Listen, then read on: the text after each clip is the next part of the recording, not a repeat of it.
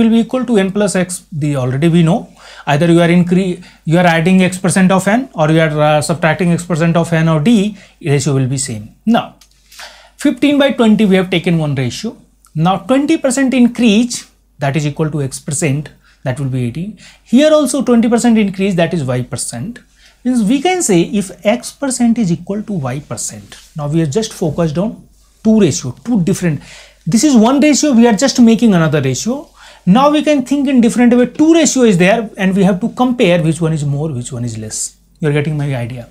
Earlier in properties, we have seen one ratio. If you are making some change, you are doing some arithmetic operations, then resultant ratio will be more or less compared to original ratio or base ratio.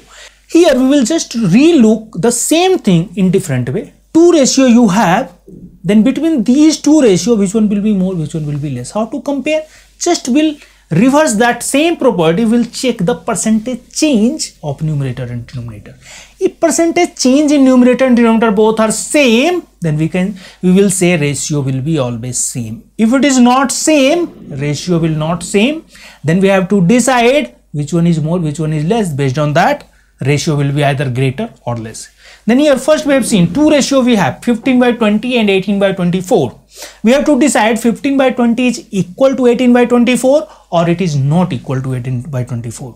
Then 15 by 20, just will look, if this 15 to 18 we are going, this is 20% change, that is numerator change, that is x%.